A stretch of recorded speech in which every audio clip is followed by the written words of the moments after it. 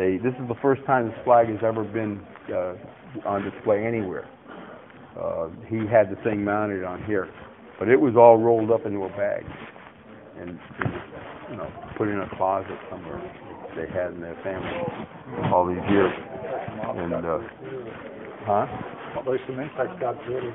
Yeah, well, these are all bullet holes, and this is the big holes are grate and canister. It's like a giant shotgun fired from a cannon. And there's a description of this flag in battle here.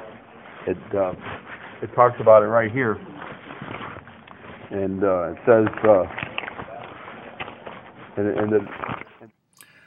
early on the morning of June 3rd at daylight, the signal gun for the charge was given, and our brigade advanced to charge the rebel breastworks nearly 3/4 of a mile distance. At the command, our regiment marched over our earthworks, formed in a line of battle, and moved toward the rebel works. Instantly, the work of death commenced. The artillery incessantly thundered from rebel and Union guns. Shells screamed through the air, bursting over our heads, while the rattle of musketry was terrible.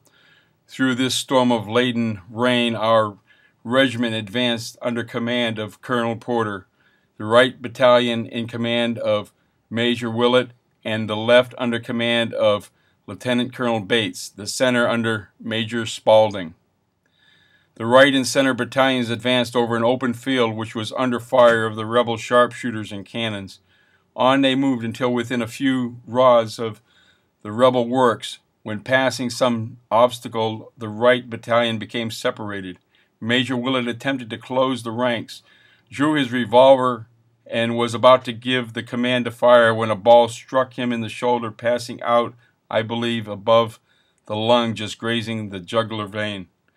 On still, unfaltering, the battalion passed until within 4 rods of the rebel breastworks, when a terrible enfielding fire of grape and canister swept along the line.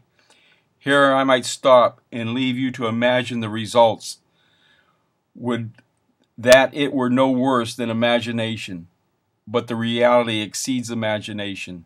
The line melted away, fell as grass before the reaper, only swifter. One after another went down beneath the storm of iron and lead which swept the plain. As the ranks thinned, they closed up sternly.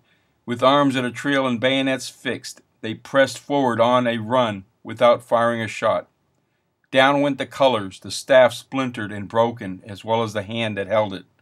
Brave hands seized them again and bore them onward until the enemy works were close at hand.